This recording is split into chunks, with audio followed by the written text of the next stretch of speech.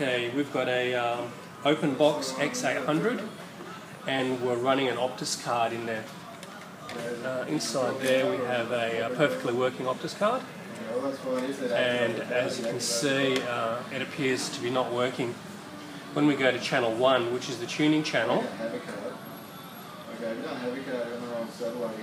we can actually see that the satellite is correctly pointed and the box is correctly set up, but our card's not working for some reason. We've tried to activate it, but it's still not working. So we think there may be a card fault, but we're going to just check a few settings.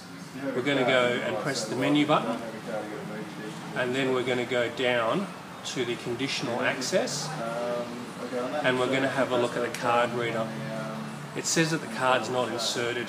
That's not right, because as you can see there is a card in there, so there's something else wrong. So we're going to exit out of there, and we're going to go back to the menu, back to conditional access, and we're going to have a look at the card reader settings. So we press enter into there, scroll across, and we notice that the it's Exocrypt is the card system. That's not right. It needs to be iDito. So we scroll across to iDito, there it is there, and we press OK, and then we exit. Once we exit out of there, we'll take that card out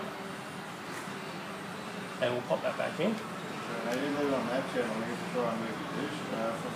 And now when we press menu